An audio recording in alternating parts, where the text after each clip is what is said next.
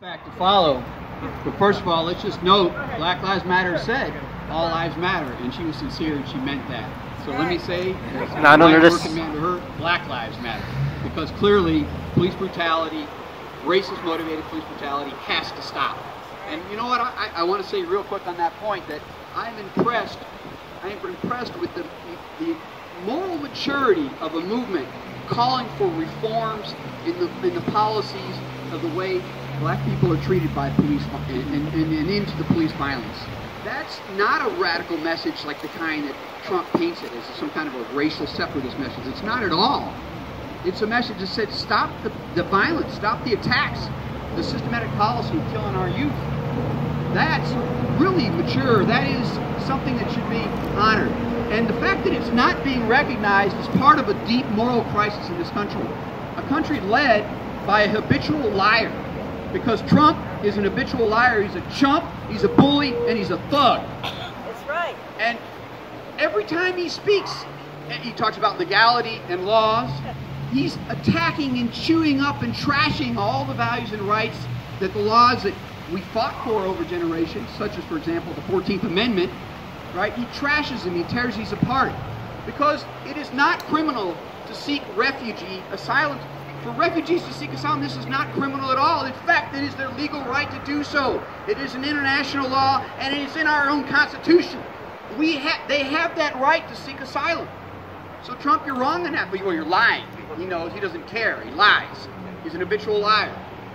So we have a country led by an habitual liar, and his party, let's be frank, because I'm glad to hear how much the last two speakers, they name things clearly, imperialism, war, capitalist exploitation. Let's be clear about this. The base of the Republican Party, the part of it that's controlling the movement of that party is fascist. It is fascist. They want blood. Those pipe bombs weren't an accident. It wasn't some freak event. They're fascists. We're seeing fascism in this country. It's a native fascism. It has its own language and discourse. It doesn't sound like Hitler exactly, but it's crazy, it's wacky, and they are determined to bring violence to our country. We're facing a severe crisis that's only going to deepen. That anybody thinks that somehow we can just keep back and hunker down and shelter and we'll survive this and get through this is truly mistaken, right? Let's recognize the courage of Northwest Indiana Resist for organizing this rally and bringing us together. This is leadership. And they're focused on a fight that really matters locally. They're saying there's this fight. We have to stop the deportations at the Gary Airport. And they've been working with people like Mr. Estrada, and with other groups to get local resolution. So win these local fights. This is really important. These are symbolic efforts, but they're also meaningful directly, immediately to people here locally.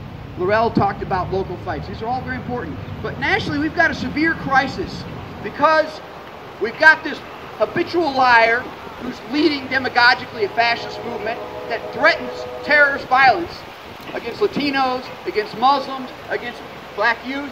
They are leading that threat. And the alternative we have is, unfortunately, well, let's think about it. Let's name some things really clearly here. Under Mr. Obama and Ms. Clinton, there was a dictatorship installed in Honduras. It was a coup d'etat that carried out that they supported. Yeah. So we cannot accept that kind of crap anymore. You can't tell us, yeah, we're the alternative to the fascists, but we promote coups in Honduras. That doesn't work. That doesn't work for us. That's not an alternative. So we have a severe crisis here. And this crisis is only going to deepen because the one side wants blood. They are fascists. They want blood. And on our side, we have a leadership that keeps trying to find some deal. It's going to work out a deal with them. There's no deal to be worked out with the fascists. Right. When Laurel says fight back, that's fight right. Back. We're in a fight. Fight back. We have to fight. Right. And if we give here, we're going to keep going, and we will be in a corner. Now, as a white working man, I'm going to talk to other white working men, and I'm going to tell you guys something. Those of you who voted for Trump, well, there's the story Bertolt Brecht told. Hey, there's a communist for you. Bertolt Brecht, playwright, look him up. He tells a story about the goat who's talking to the other farm animals. Goat's in the pen. It says, you know what, the other day a strong man came to me and said he's going to let me out of the pen. And the cow sat and thought for a second and said, yeah, that would be the butcher. Because, folks, Mr. McConnell said exactly what the agenda is coming up if the Republicans take the House and the Senate, and that is to gut Social Security and gut Medicare, and they are fully intending to collect. If they win, they will collect. So, the problem here is that so many, because let's face it, there is a white privilege, a white man. I grew up in the region too. I grew up working man, and I got a job in the union. I got my union card, and I live a little better than many other working people. That's just straight up truth. That's the benefit of having a union. But they aren't. Not everybody's organized in unions anymore. Unions are smaller and smaller. They keep they just get smaller and smaller. We only defend little smaller and smaller groups of people, and leave out larger and larger groups of people. Well, when they start cutting Social Security and Medicare, when they allow the waters to be poisoned, right? When they send our sons and daughters off to wars because they're coming. The war on terror has been going on for 16 years, hasn't stopped. Anybody notice? It's still going on, and it's going to get worse if Trump declares war on Iran, which he wants to. That's why he's sticking with Saudi Arabia no matter what. They want a war, a big one. They want a really big war, and there's going to be a lot of blood. Like I said, they want blood. They want nothing less than a whole lot of blood. These people are obsessed with repression and terror and killing. And we are in a bad spot.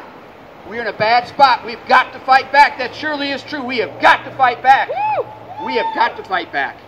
And the fight does begin with elemental civil liberties and rights. Right? You do not break up families. Right? I just read that in Detroit, this is disgusting. Well, Detroit's bankrupt. So anybody who falls behind on their water payments, of course, is in a spot. Because the city is immediately going out there and shutting off the water for these families. And, CPS is being called on those families. You don't have water in your house, you can't keep your kids. This is an article that just came out in these times. They're taking the children from these families. Not only didn't you not pay your water, you don't get any water, but we'll take your kids from you to boot.